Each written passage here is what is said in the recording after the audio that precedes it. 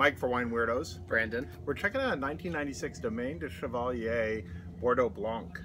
Yeah, this is a fun wine. It's got quite a bit of funk on the nose. It's got some lemongrass. It's really quite intriguing. Yeah, I'm getting some of the savory herbal elements from the nose coming through on the palate. This is a very dry wine. It's very vivid, very lively wine as well.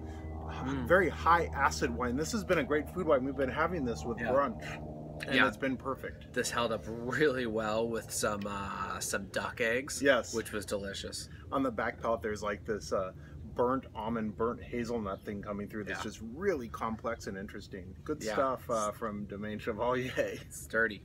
Cheers.